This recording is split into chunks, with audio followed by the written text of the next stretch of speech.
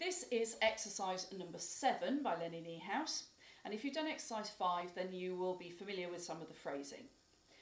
It has the snaps, it has the slurring between two notes, it has that lean, and it has the accent, the attack on the beginning of the note. So the first phrase is this, and it's going to keep repeating throughout the piece.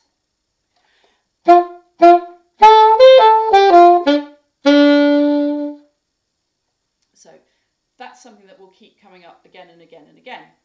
So you've got two snaps, the lean, the slur between the notes, snap, accent.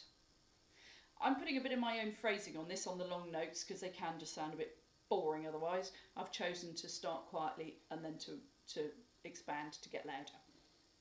There is a repeat in this, and there's also a couple of high notes.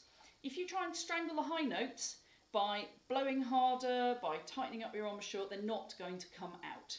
The trick with this, learn to play them really, really quietly, and you'll realise that you do have the breath control in order to do it. Okay, so I will play it with the repeats. It's a moderate swing tempo. Again, you can do this at any speed you want to once you're confident with the phrasing. But get that bit right first. Okay, here we go.